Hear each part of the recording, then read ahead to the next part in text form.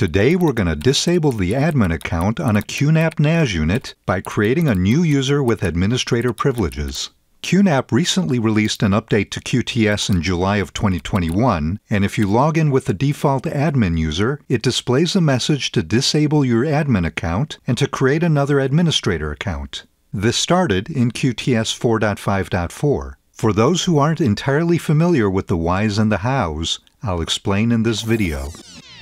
The admin account, literally named admin, has existed by default in the QTS operating system. In fact, before QTS 4.4.1, the default password itself was admin.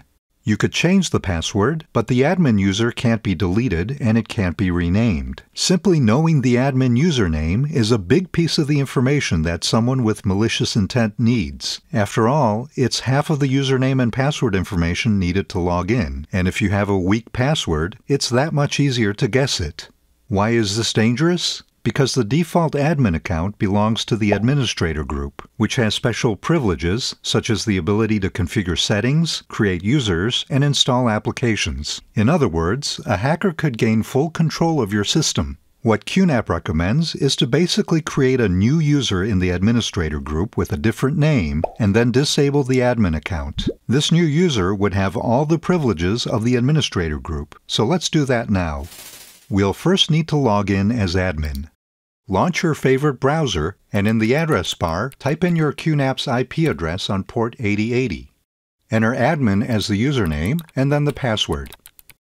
After the interface loads, the first thing you'll notice is the pop-up notification for creating a new administrator account. To create one, you can either click on the notification itself or launch the control panel, then click on Users, which displays the admin account. If I click on Edit Account Profile, you can't disable your own account, as I mentioned before. Thus, you'll need to create a new user. Let's hit Cancel, then click the Create drop-down button and select Create a User.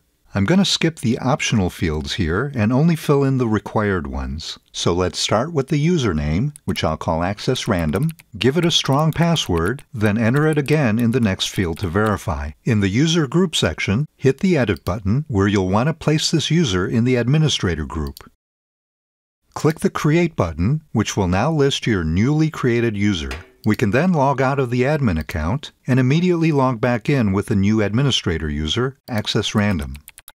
Enter your password, hit Enter, after which you'll be greeted as a new user. After closing out of the welcome screens, of which there are many, have you ever seen so many windows pop up? Let's return to the control panel and hit the Users link again, where you can now disable the default admin account by clicking on the Edit Account Profile button. Here, you can click on the checkbox for Disable this account and hit OK. The admin user is now shown in the grid as disabled.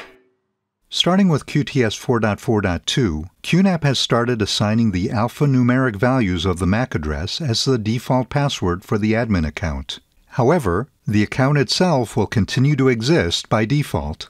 Please keep in mind that disabling the admin account isn't a panacea for all network security problems, but it can contribute to a more secure system. I hope you enjoyed. Thanks for watching.